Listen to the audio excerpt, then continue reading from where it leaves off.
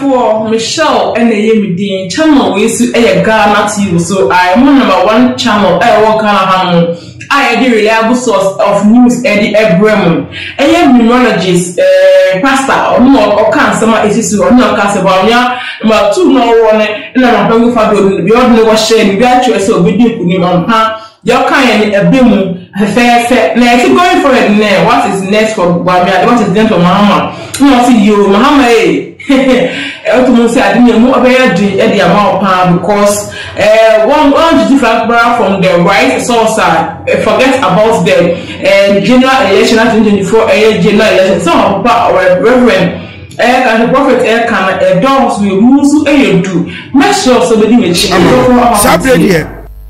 Bibi ebepie hona mu bia no ya na ewosunsumu ansa na pie ye kwa apostle kwabena agye enchen we numerologist some numbers ye wo utoso miensa oka obehu de achechire udi kan ya obehu de achechire ni ade ye kwa ne nchen no so aka bibi akyeye efa sa abatwe eho se nkunimdie we ebetu aboa ama MPP de nkunimdie edi nkunim eye 2024 elections na apostle ye mo adwo nwumre bibi so mo bibia ba wieye enra Dr. Mamudu Bawumia November 4 ana odi enkunim sa eda no date no ene se de etie no edi nkunim de ba bre no 2024 elections no ana medamasi na tuamotie so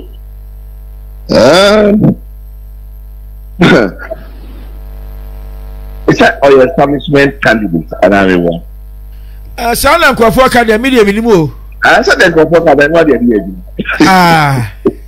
it's almost an establishment candidate yeah minimum say 4th November mo na a very special day 4th November na Hubichocho festival Hubichocho no ba do fuma Exodus.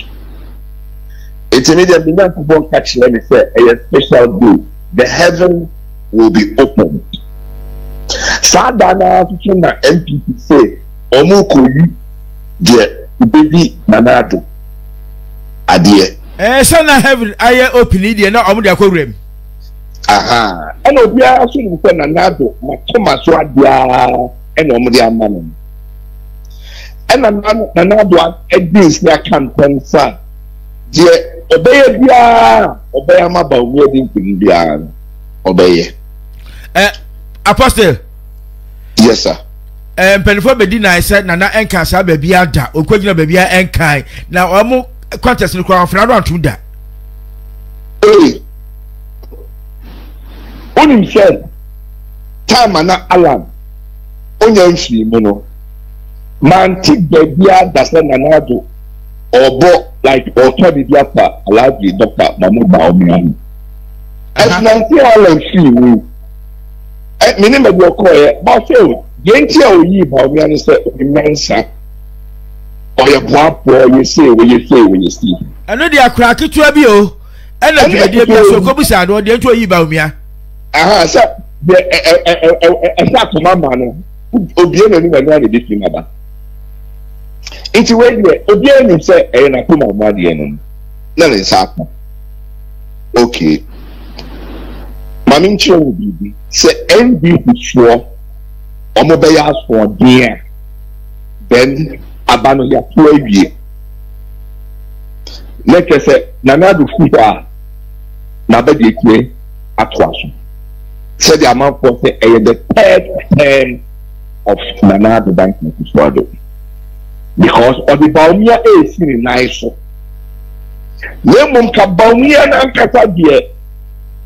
Ha, me chefeni. But me chefe bebe mo na MDs. Said the Mahama apostle. Yes. I want person sisu biu. And the okay na se record it. E di na se Dr. Mamudu Bawumia ni chefe ni die. Wenti amekata ni chefe ni me say. Mami Chobi, yen we can call Nigeria partner not so. Musa ya dwe Gula Jonathan Fakunyano, or we need make or court, or we need 1 year for the same things you Ghana. Atami School, John Mahama Fire, or we need a nickel court, or we need 2015, like John, we have 40. For any amugusu amuti reverend do as them knowledge no onimu pa o kan some so a koechi na ninsem na o kan then na won so adwen anymore my to one Christian one Muslim Nigeria Ghana one Christian one Muslim Muslim counterpart ni church 1 year per Ghana Muslim counterpart ni church okay Nigeria incumbents in 2 terms Ghana incumbents and 2 terms name Nigeria vice president supposed to be the boss idea and anye in Ghana so no sananka e was a ebem enye na mo sha dia Tinubu no ye won 29th of March ye nana to birthday asiene said me catch up to David and Kwabewu and Sana yet to John Mahama tweet like Safa Kwame next president that is what yay David and Kwabewu the by election Charlotte say another day and thank Professor Nanado birthday 29th of March Nanado affect man me can say John Mahama and sister Dino and call Jubilee House where me 29th of March 2018 Nanado oye no pepe ebani say ena yeko World Cup na Nanado birthday and they didn't nkulu obi ntiasie ba ye de eknasie na Tinubu be win so a Tinubu so a ye on 29th of March na chese the 29th of March no openo or the be adwuma wo Ghana the betimi astopon ya de ba ko pe enye se na se John Mahama ko yet say asamwe dan abra 2nd July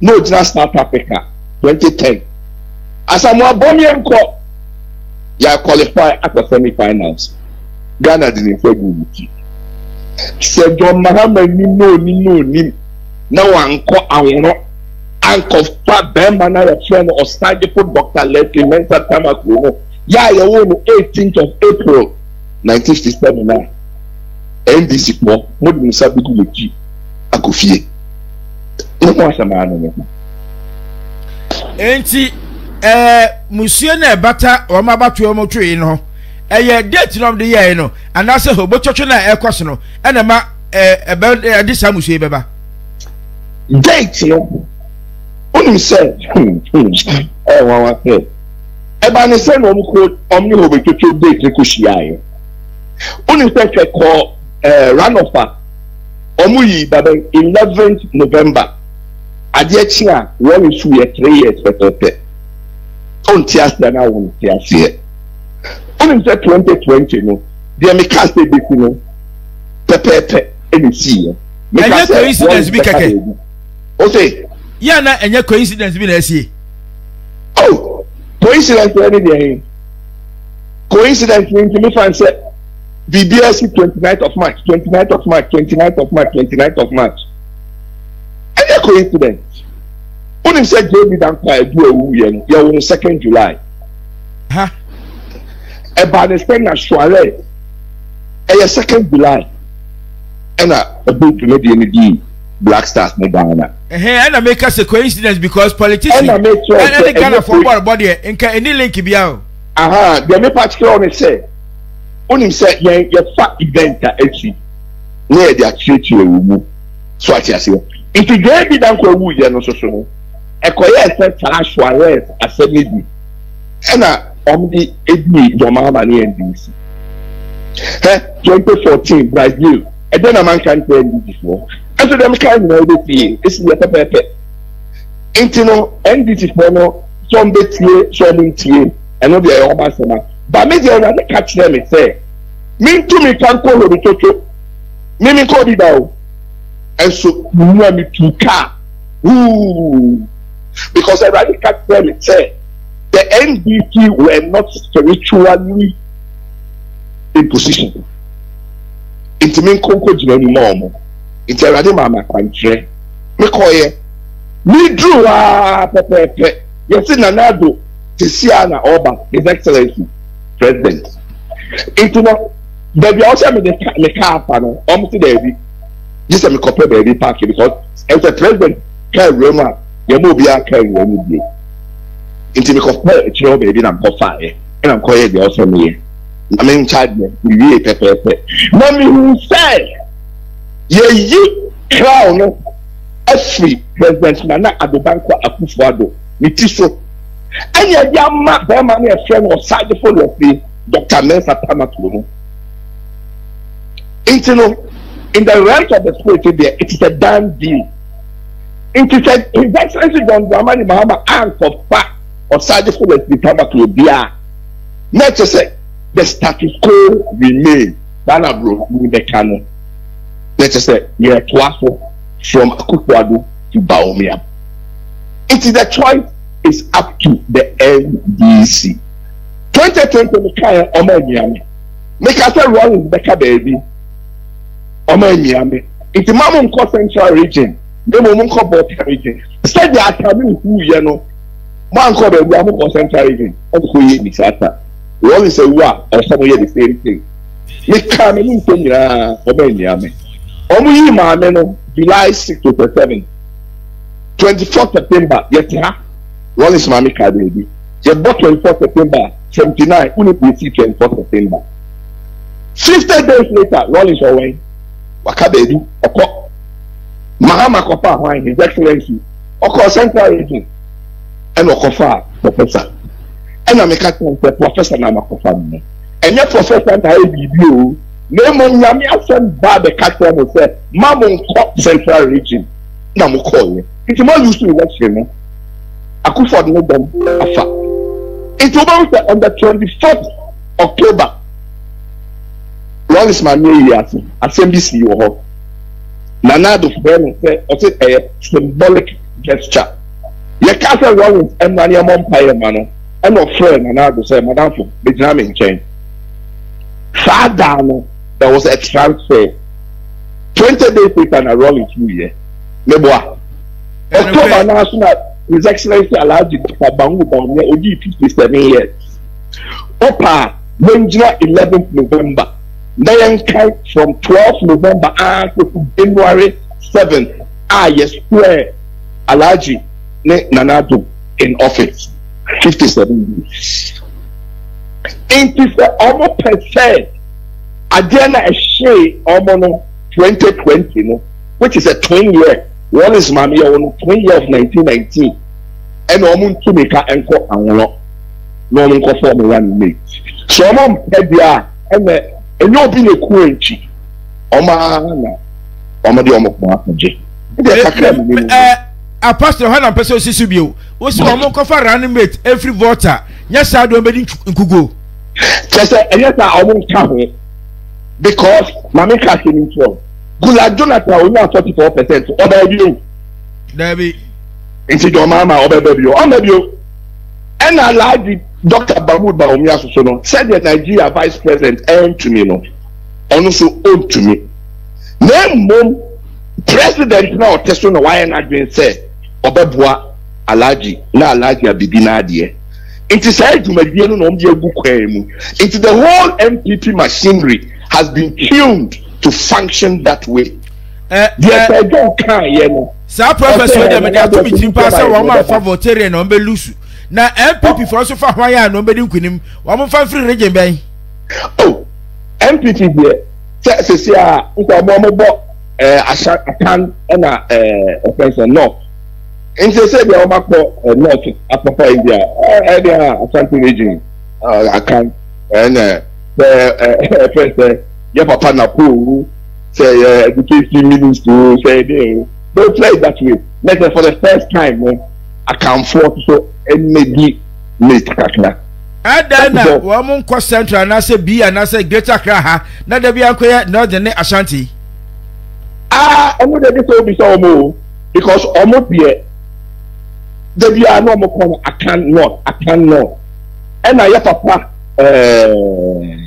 President Mahama 2012 was a more MP before more can party. Now Baumia a quite one person the president MPP come out fine don't dey allow you Mahama no be be yo and the MPP so bo mi team say that dey na John Mahama kan omo mani because and no nanka MPP be their campaign eti omo say omo ya can party Apostle Yabadu ase na ase na abekọ no se JDM akofa Voltarian reanimate na se Dr. Mahmoud Bawumia enso fa Ashanti reanimator and so obi ani nkunuma pai and I say the nkunindie ya na dia no ya wo NDC afam no if we vote anything ofana wa win one fana onka ho ba ofano dia e ya wo dia fako do bia ni ho a obetia yi bibi etia wo ba so mpe dia ene wala Apostle voter caucus we NDC ntia bibi ama oh baba mi do let them go papa you oh for him ayo campaign we dia no se we just say ene ka bibi tro mo say chale o mo nye bibi na bibi nye bibi o mo me yo we dey me duma na me ye na che so kuje ta black anum agbodapinom fifi kwatanum se mutia Roxy da fiamapo mo nyina mutie dia apostle say me kan kire say mo pre number nya reanimate na nkunudie bia mo dia apostle mo nya so na nkunudie ba na sika ba e ya ka me oh ni me ka wo do o de mo nya fa reanimate sa frame so o de kula kakra ba e dia no e da o makai